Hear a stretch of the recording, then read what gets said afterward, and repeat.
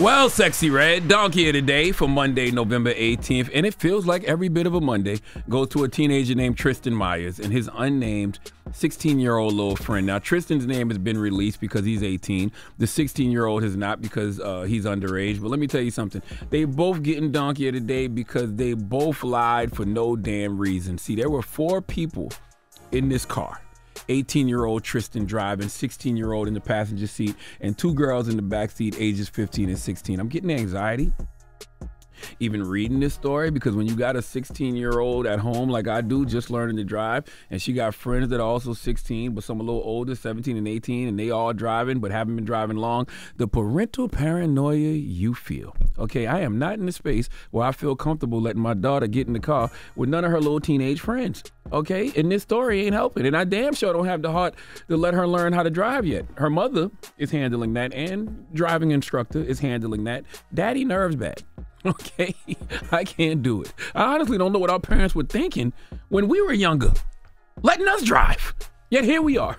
Now, the reason Tristan and his 16-year-old friend are getting Donkey of the Day is because 3 of the teenagers were taken to a local hospital with non-life-threatening injuries because Tristan crashed the SUV he was driving. He lost control of the Ford Bronco he was driving, and the 2 young girls were thrown from the vehicle. Thank God they are still alive. Not one of these youngins had on seatbelts. Not one of them, okay? Now, the reason they are getting the biggest hee-haw is because Myers first said the accident happened because he swerved to avoid an animal in the road. Understandable and believable because deers stay committing suicide in our society. But that's not what happened. See, deputies talked to the teens, and Myers was speeding and driving erratically before the crash. He was actually cited for inattentive driving. Now, why do you think he was speeding? Showing off, right? We all did it when we were younger. And why was he driving erratically? What had his attention? Was he live on Instagram? Was he live on TikTok? Was he attempting to take a selfie? Was he texting and driving? What? TikTok. It's TikTok, sir. TikTok, Unc. Was he texting and driving? Huh? No. Actually, he wasn't doing any of those things. Okay, see, what had happened was the 16-year-old he had in the passenger seat with him, that 16-year-old decided to use a lighter to set Tristan's armpit hair on fire. What? What? That's right. The little 16-year-old took a lighter to Tristan's armpit hair. It's hard for me to condemn people for things that I've thought about doing. What? But it's easy for me to condemn people for acting on it. See, there has been plenty of times throughout my life where I've looked at someone's armpit hair and thought to myself, is that flammable? Okay? Especially when you can see the pieces of deodorant in the armpit hair. I understand the urge to want to roast some marshmallows around a warm arm fire pit, but you can't let those intrusive thoughts win, young man. Okay? My whole life has been me fighting my intrusive thoughts. Okay? You almost got yourself killed and got other people in the car killed because you couldn't take what was happening under your homie's arms anymore.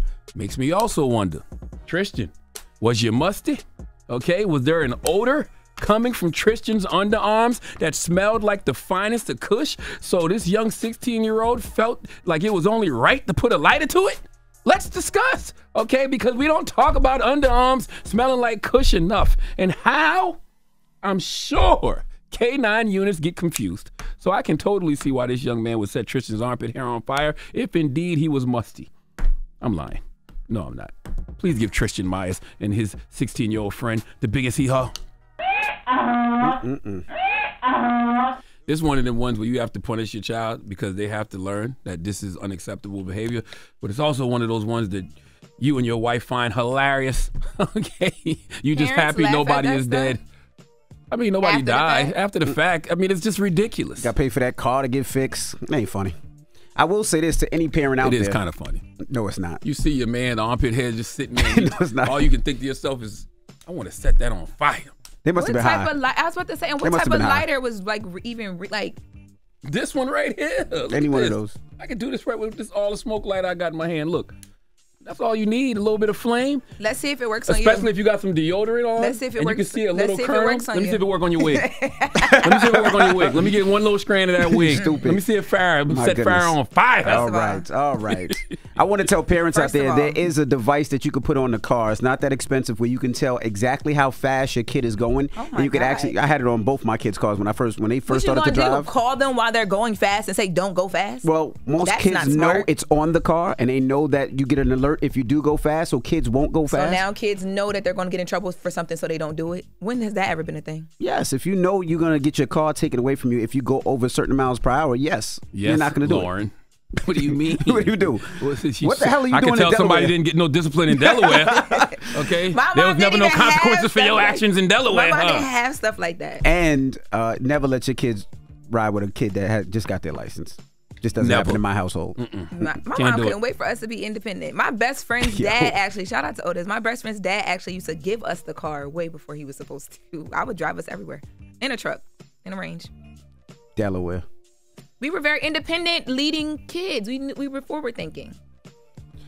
All right, well, thank you for that donkey today, sir. Yes, indeed. Now, when we come back, Elliot Connie will be joining us. He has a new book out, Change Your Questions, Change Your Future. We're going to talk to him next, so don't go anywhere. It's The Breakfast Club. Good morning. Donkey Today is brought to you by the law office of Michael S. Lamonsoff. Don't be a donkey. Dial pound 250 on your cell and say the bull if you've been hurt in a construction accident. That's pound 250 from your cell and say the bull. Wake that ass up. Early in the morning. The Breakfast Club.